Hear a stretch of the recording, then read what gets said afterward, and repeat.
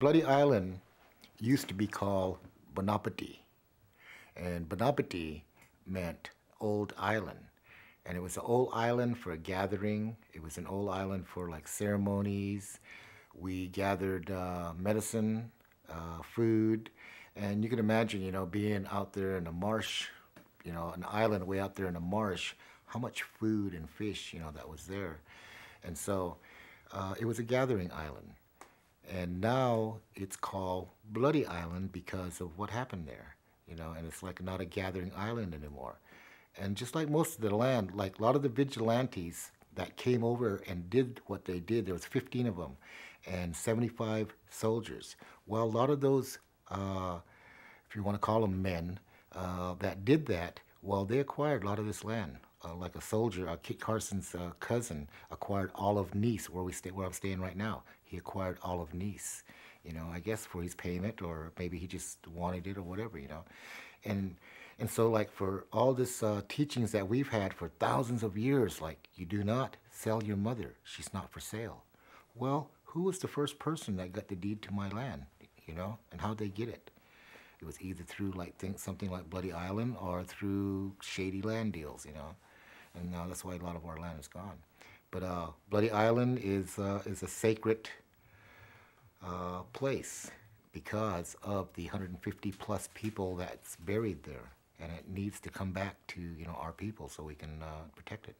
Captain Lyons, they came out before they went to the island and to do all that massacre. Well, they came out again. They came out before that, and the Indians were on the island, so we can't get them. But the Indians, they knew. Our people knew that they were coming.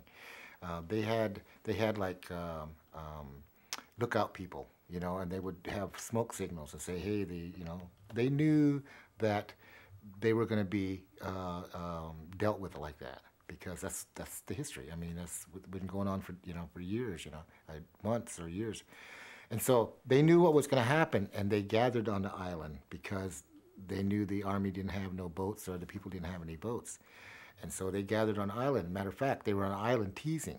They would ha ha ha ha. They didn't say that, but I mean they were kind of like mocking these soldiers and stuff, until these cannons came, and then they brought 2 cannons and they put them on the west side on Emerson Hill, and then they brought 3 whaling boats, and they started from Lower Lake, and there was like 15 men in each boat, army men, and they came on the east side of the island.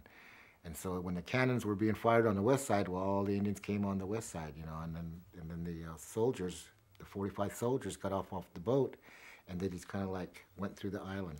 And the Tule, in some places, the water was only like 3 feet deep, and so you could walk through there, And my great grandmother, they had this hide and seek game, and they would take this Tule reed and they would ream it out. And I still gotta find out. I'm still, researching how they did that to make what they do when they play hide and go seek. They'd hide under the water in the tules, and they would breathe through this reed underwater. And if you ever go out there and try to find a brown person in some water around tules, I mean they just kind of like blend right in. I mean they look like part of the environment there, and that's kind of like what she did, and that's what saved her life. Her and her mother did that. And they were underwater breathing through this reed while the soldiers were walking through the water, and the ones they found, they bayoneted them. All the little kids and women, they bayoneted. And they would put the bayonets through the arms in case, the kids wanted to swim. They couldn't swim because their arms were messed up, So all the little kids were bayoneted. You could think about this 6-year-old girl, and underneath the water. I mean, I've always wanted, if they're going to do a movie or something like that, I want to see when you're shooting on top, way up on top of the water, and then you see this little head coming out of the water, and this little head just going around in counterclockwise, just real slow, and you don't see nothing else but that little head going around all the way around, and pretty soon you pan out, and all you see is dead people all around her, and the water is blood, all bloody. That's what I see. This little girl just looking around and just like shocked. What can this little 6-year-old girl, I mean, think about seeing all of that, and then her mother hurrying her to swim, swim. We got to swim across the, to the edge, and we got to go up in the mountains and hide. And that's what they did. They swam to land, and they went up the mountains. It was May 15th, about this time, you know what I mean, about this time, and they went up to the mountains and they stayed there for about a month hiding. So this woman hid almost all her life, you know, hid all her life after Bloody Island, almost hid all her life from the settlers, from the white folks, you know, the soldiers. They were scared, and she survived that. That's why I'm here, you know. And in that time, they had laws. It was public policy just to go out there and cut my head off, and sell it for $5. It was public policy just to sell me for $60 a male, 60, $50, so I can do hard labor for the master. You know, little girls went for about $200 because they had equipment for these male farmers and the forefathers of California, you know. And it's like that history is just, you know, and the more I go through California and talk to different tribes, their history basically was the same, right, you know, same as mine right here, and how they were treated. And so now, you know, what do I do? Do I continue being mad about that, you know, or what do I do about that? And I thought, wow, man, she had the key right there. This old lady had the key, is to forgive, give it all back, you know. And so I'm pretty proud of that lady, you know, that old lady. She's her. When I talk to other people now, I always say, well, do you think that's what Nika, her name, her Nika means mother, and that's what we called her. Is this what you think Nika and her people would have done? You know, I don't think so. I think we've been assimilated to be American Indians, and that's why we do what we do right now. If we were Nika, I think we'd have a lot more respect for the land, respect for each other. We'd be a lot more healthier, you know.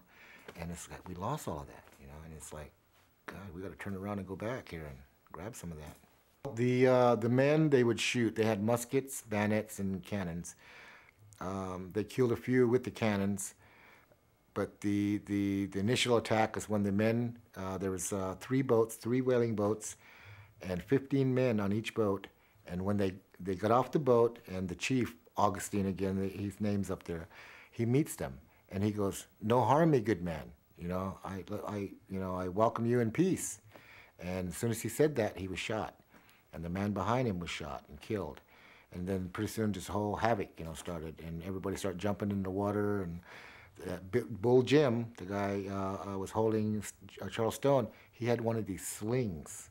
He was fighting muskets and cannons with this sling, you know, and he just kind of like took off too, you know. He couldn't really get any place with that. And then the soldiers, the order was to put their rounds on their shoulder and attach bayonets, and only kill the bucks with the bullets. The rest, bayonet, and that's what they did. Most of the women and children and old people were killed, were bayoneted, and that was most of the people that was killed, mostly women and children. So the actual numbers, I've read so many numbers, you know. Captain Line says, I didn't kill over 60 people. Some guy said there's close to 100, maybe a little more than 100. But the Indian oral stories say there was over 100, there was over 400 people there, and close to half of them got killed. And so after the killing spree, and then my great-grandmother then went to land up the mountains and stuff. Well, the Indians, and they took off. The soldiers took off. So the Indians came back, and it took them about 5 days to gather all the bodies all around the island and in the water and all that. And I don't even know if they gathered all the bodies, because they still find skulls in like Rodman Slough. They found one over there at Buckingham, and of kids, you know, little skulls of kids. So maybe some of them floated away, or, you know. But anyway, there's a burial over there. They dug a big hole after they gathered the bodies for 5 days. They dug a big hole on the east side, they said, and they put all the bodies in there, and they cremated them.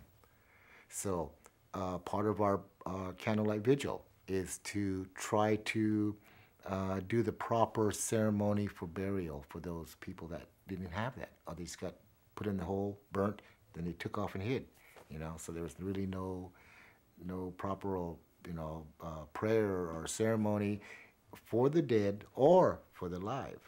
And that's why it's all unbalanced right now. Everybody's, you know, that's where all that anger comes in, because we're unbalanced, I think. You know, they call it post-traumatic stress, but that's how I see it.